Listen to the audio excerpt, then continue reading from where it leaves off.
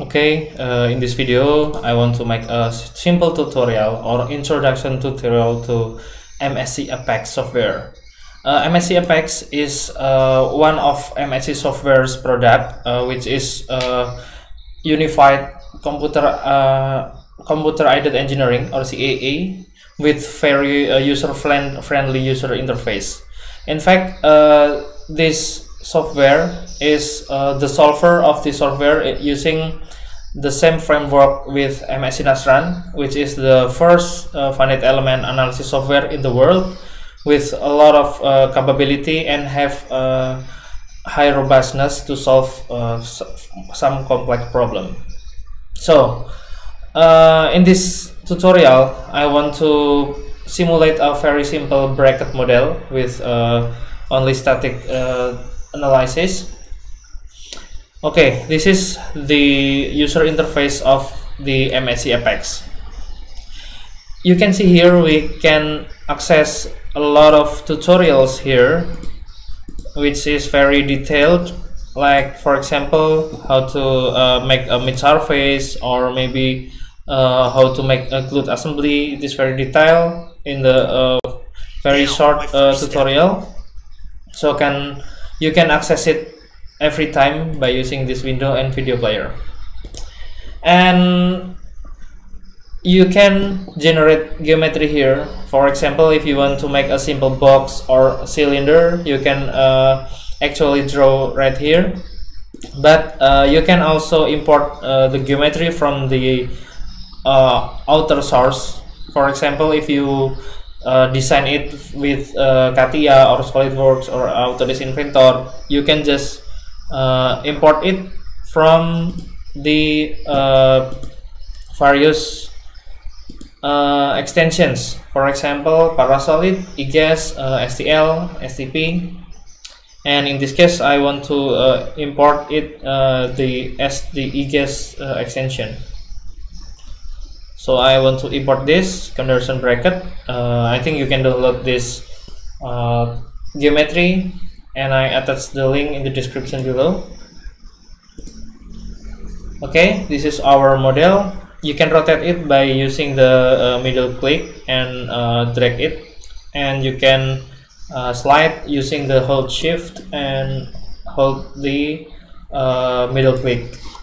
So and also you can zoom in and zoom out by using the scroll. Okay, next step, we want to define the mesh. So you can use this icon, meshing, and because it is a 3D model, so we use the solid meshing. You can also use surface meshing. For example, if you have a two-dimensional model, for example the symmetrical model or maybe mid-surface model, you can also have a one-dimensional model. For example, if you have such like a string or maybe some simple beam with one-dimensional cross-section. Okay, so we use the solid mesh. First, it is advisable to use the largest size, just to make sure that the geometry is fine, and we can make it little if you want to have a detailer simulation or detailer result.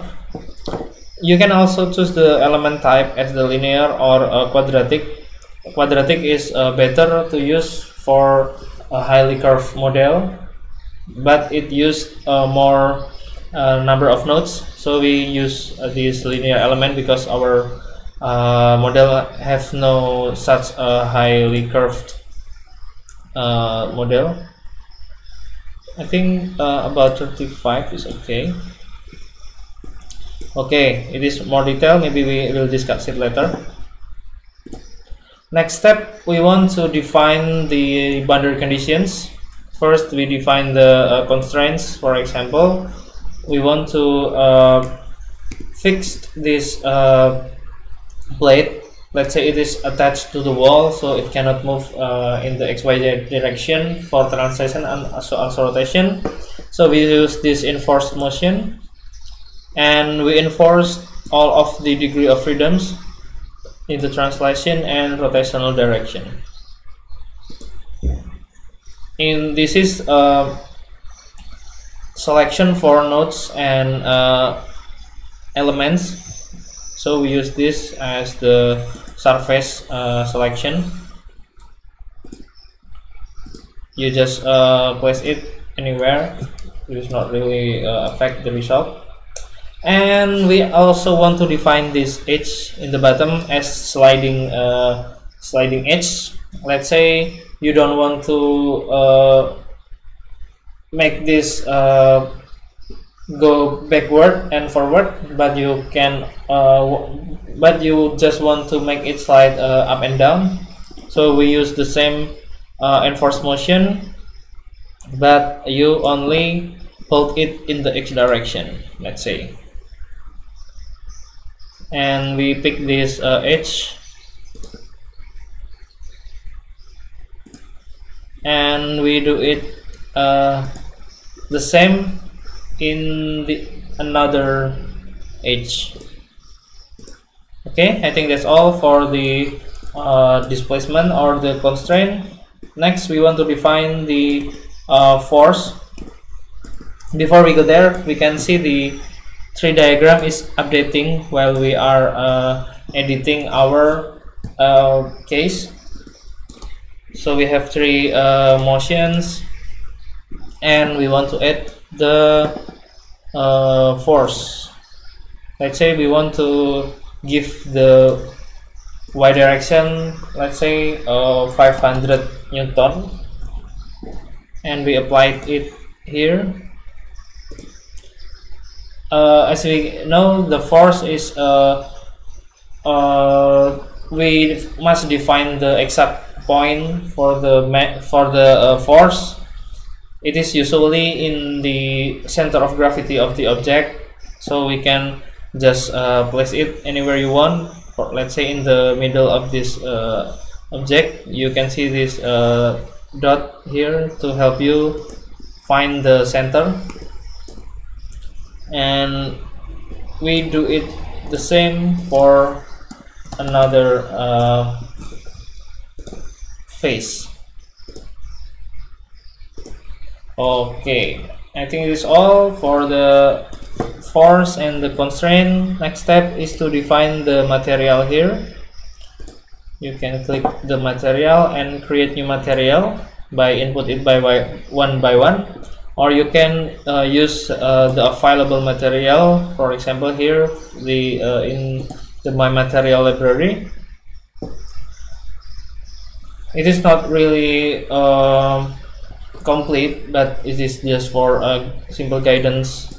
Let's say we want to take the stainless steel, and we can check again our our material, and we can use this stainless steel. So we can just drag and drop this, or we can use the sun material, and we can see this stainless steel. Okay, I think everything is done, and we can click right click this body and place in analysis scene. This is very useful. You can see the a lot here, like for example the element quality, or maybe if you forget to apply the mesh, or you forget to apply the load or materials, it will display it here. But okay, oh, maybe we can use the quadratic element to make the mesh better. Okay, I think it is the geometry, or we can make it smaller, and let's try again.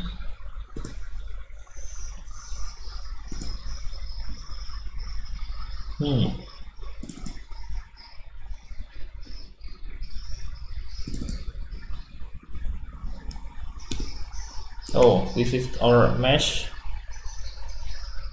Okay, I think we can use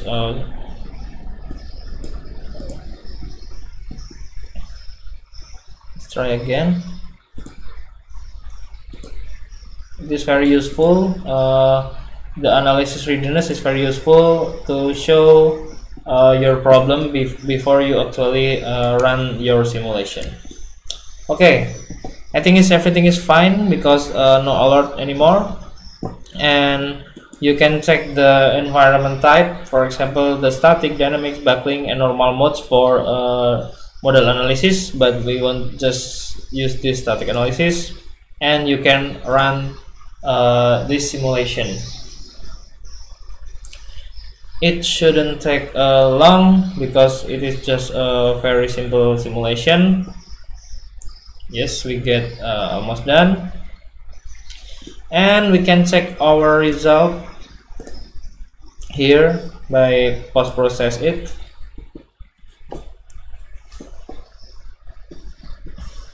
You can see the deformation by just click play forward like this. If you don't want to see this force, you can just uncheck this load, and if you want to see the plot of the contour, you can activate the fringe here. Let's say von Mises, or the stress, you can change it to Tresca or max principle, for example. There's a lot of parameters you can explore here, or you can check its deformation like this. So you can see this it is rigid enough to hold this stress. The unit is in the millimeter. You can also change it if you want. And one more feature I want to show is the hotspot, so you can find where your design have the largest stress, for example. So it is very useful if you want to figure out where is the largest force. So you can add more than 2, for example 4. It is up to 10, I think. Yes, it is up to 10 hotspots. And you can also check which is the minimum. For example, if you want to get the idea where is the weakest point or the largest compression stress, for example. Okay, I think that is all for this tutorial. I hope you can make another case with this similar workflow. It is very simple, and thank you for watching.